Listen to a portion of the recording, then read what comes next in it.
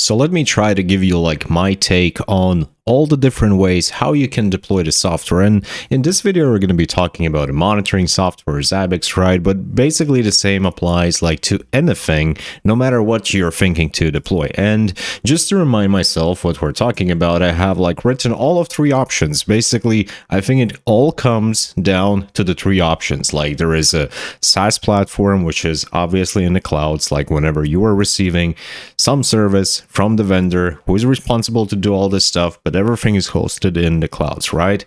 The second option is basically we can call it like a VPS. So you decide to purchase and pay some money for a virtual machine, right? Virtual machine hosted in the clouds, but still you manage everything yourself, right? You do the patching, you do the installation of the software, configuration of the software.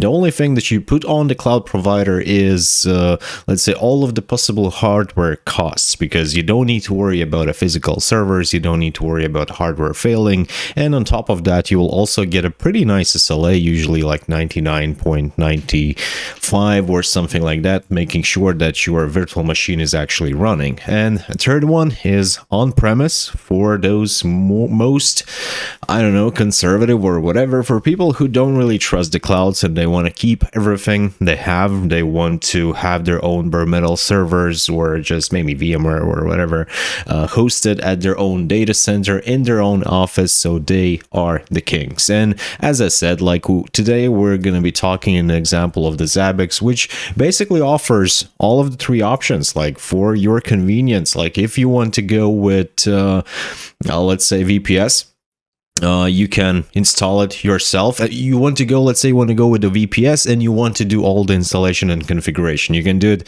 through the packages, you can install it from the containers or whatever. If you're more like a SaaS person, the new product from the Zabbix Cloud, right? 5 regions, 7 tiers, peak performance, automatic updates and everything. And if you're more like I want a minimal hustle, but still like have a control of everything which is happening in the environment, then probably we're looking for third-party cloud vendors like AWS 7.0 version is also available right now. You can deploy the Zabbix server, choose the database, web server, how you want to do that.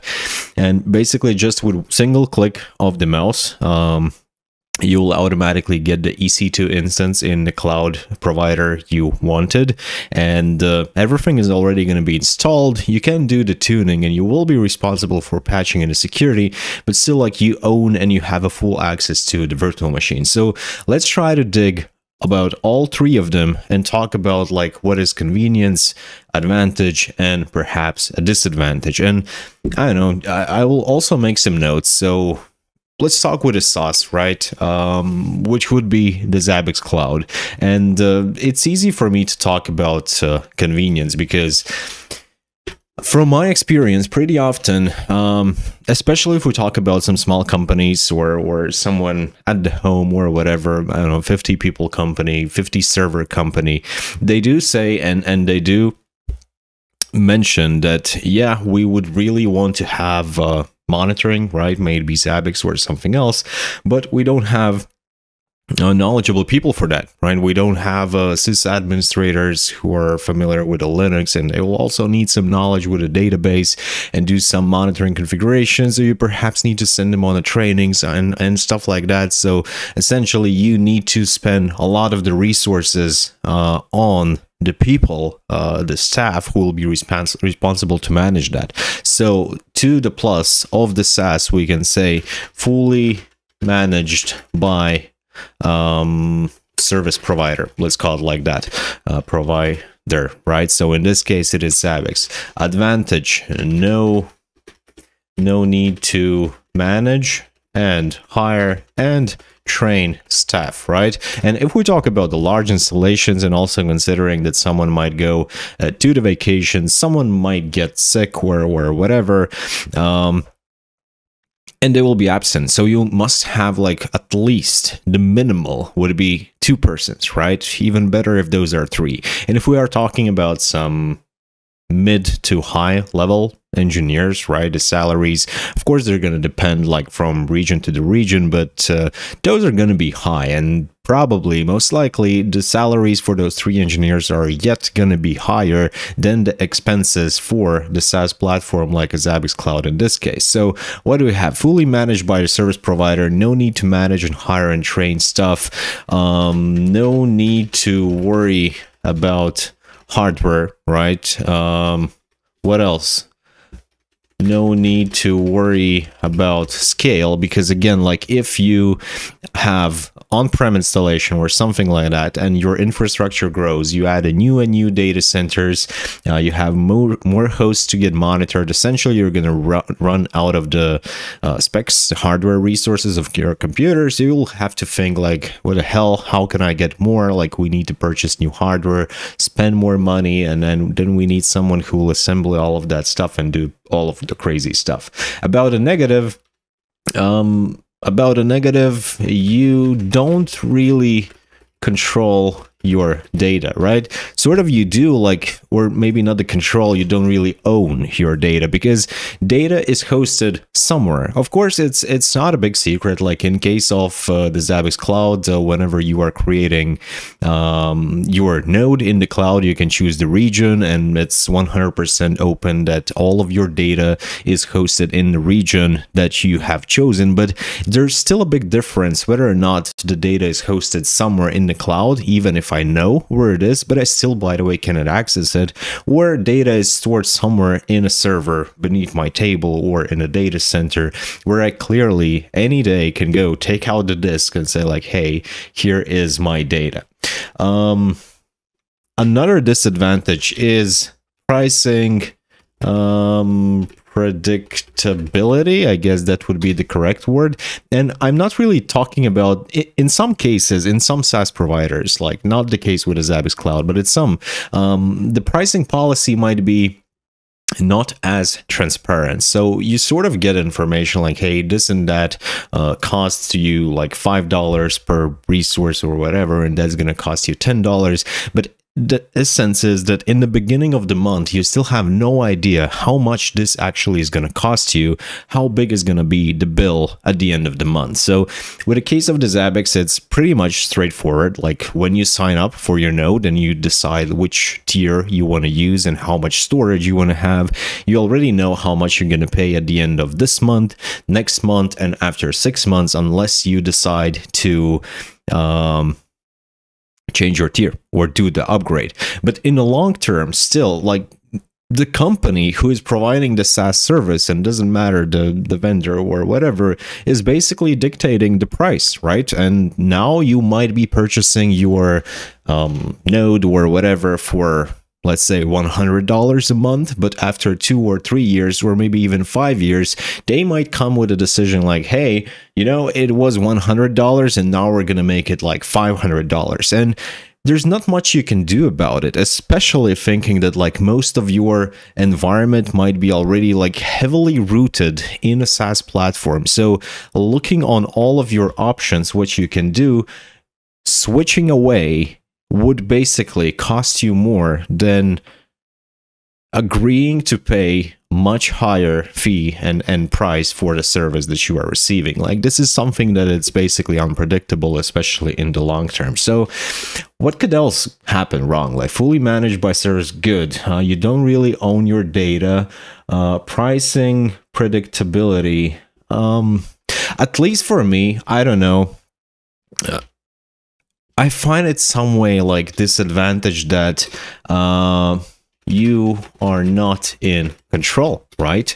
You have SLAs and you have like availability, and usually those SLAs are pretty high to convince you to not worry about the availability. But even if whenever I host something myself, even if SLA is lower, I feel safer because I am in the control, so that if something breaks, I am responsible to go and fix it. And I just understand that it depends like on me, how fast I will do that. Will I know how to do that? How fast I will be able to find information, which I'm sure in like analyzing globally, me doing that would result in longer downtime rather than it would be done by the service provider. But I personally like to be in control of all this stuff. So just relying on someone, and if let's say we remember the downtime of Atlassian, right, which was pretty crazy, and your service isn't working, SLA is breached, and the vendor is just saying like, yep, we're working on that, you will have to wait. And the only thing that you can do is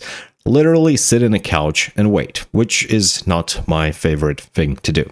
So the next one, cloud VPS. And I think when I've talked about this, like, so either the virtual machine, or we can also grab like this third-party clouds, right, from the marketplace, purchasing something. I can talk about this here as well. So plus no hardware expenses. And here, like, you do pricing, you are in control. No need to worry about scale. You already mentioned that. So no hardware expenses on VPS or on a marketplace. You don't need to worry about the server. You don't need to worry about a hardware. If the time comes and you need more resources, you just upgrade your compute node.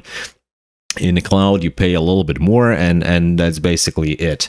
Plus SLA, right? Whenever you are on-prem, there's basically no SLA unless you have some high availability, but here like everything is pretty much strictly defined in the terms of service, so everything is pretty much clear.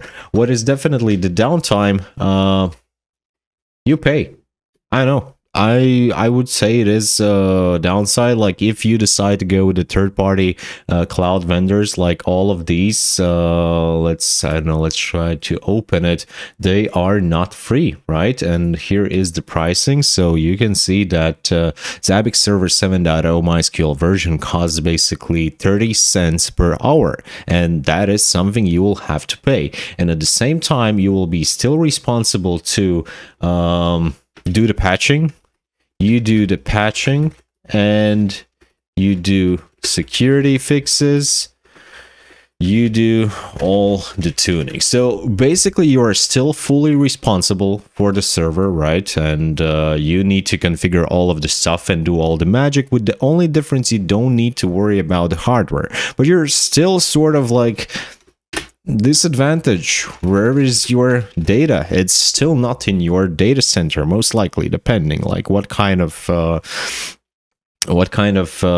storage you're having, or what kind of system it is, but most likely data is also somewhere in the cloud. So just like in the case of the SaaS, you are not in the control, and also you need staff to manage the servers. So I know, I personally think that like this VPS system is pretty much a lot of the no's, right? And if we talk about on-prem, the physical, bare metal, something which is like standing right there next to second table, my NAS, what are the advantages?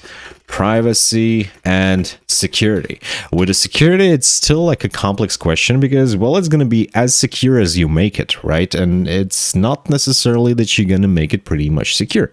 And especially if we talk about the long term, like every morning you may wake up, there is a chance that you will open, I know, internet and find out that some super vulnerability was leaked, and now your server is vulnerable to something. And if it's accessible from the outside, from the internet, it's even worse. And now you need to rush, like skip all the coffee stuff and just go to the server trying to fix it. But privacy, everything is on your premise, right? You're in control. You're in charge of the data. You can take out the disk drive and put it in some locker box or just dig it behind the tree or whatever. So that's good. On-prem minus, again, you need staff. You need hardware. You need, what else? Staff, hardware. You need what? Resources if you really plan to grow. And one of the other like advantages it really is an advantage, because when you're trying to decide whether or not you want to go in a cloud as a VPS, or you want a SaaS platform, or you want to do on-premise, it very much also depends on like which exactly system we're talking about. And if we're talking about just some let's say media server storing some clips or movies or marketing materials for your company that are anyways available somewhere online, like logos on your web page or stuff like that, those are like low risk content, right? And then it's no trouble to host them online in the clouds, in a SaaS or in a VPS or whatever, because there's nothing sensitive. We don't want to lose this information, but if someone gets it, they will not do any harm by just seeing the videos that are still available online if you look for the required time period, right? But if we talk about well, the second option, the one that we mostly talk today, is the monitoring. So with the monitoring, we are transmitting a lot of the sensitive data, right? We're monitoring all sort of the stuff which doesn't necessarily going to be like system CPU load or a free disk space. It can be something much more sensitive. So, and also to monitor something, we pretty much often need some sort of authentication and a passwords. Like if you want to monitor the database, you need to provide the username and password and do all the authentication. And if we don't have an encryption between these components or some VPN tunnels or whatever, we are pretty much risking to be compromised if someone bad sniffs over the network and finds out this information, either some sensitive monitoring data or some sensitive configuration data. It can become pretty much a disaster. So it also really depends what exactly are you doing? Like if you want to monitor your on-prem data center, office, whatever, and you have the resources and you have the staff and you have the hardware, it's pretty much going to be much more convenient and easier to monitor it with some on-premise monitoring tool, right? Installation. You don't need to do anything over the network. It can be just local network without risking some bad hackers compromise your information. But if sometimes, let's say you want to monitor some remote locations, ships in the sea, in the oceans, or planes in the sky, or some supermarkets in 1,000 different locations in the world, then obviously like monitoring everything through the local network will not be possible, and you're still have to use the internet connection to connect all of those endpoints. So then you might not be like a big difference because you still need to use cloud VPS or a SaaS platform. But essentially for the on-prem, I would, yeah, I know it's like privacy and security basically goes under that, but advantage of using local network, not public internet, right? I guess we can sum up like that. And essentially, since we're talking like for 17-18 minutes and it's time to wrap up, I would say that it's a pretty difficult choice, and whenever you need to make this choice, and it really depends from what kind of software you are planning to deploy in the clouds or locally, what kind of information is going to be involved, how much company critical this resource is, and then juggling all pros and cons, you make the decision. And usually it is a trade-off from some convenience, price, and security and privacy, right? And very often for the companies and for us as like private persons and whatever, we really care about the convenience, and we're not so much against like trusting our details and our data to someone else and paying a little subscription every month just to have a convenience and not spend a lot of hours in early mornings or late evenings trying to understand what the hell happened with our service and why it doesn't work. We can sleep much better knowing that it is basically managed by someone else, and we really don't need to do anything. So let me know in the comments, what do you think about this, and like which option you would personally prefer for what cases. Other than that, thank you guys for watching. You can subscribe to all of the social medias you can find in the description. You can follow me in a Patreon. There is a free tier, there's also a paid tier, and yeah, like all of the goodies available for you. But so far, thank you guys for watching. See you later. Goodbye.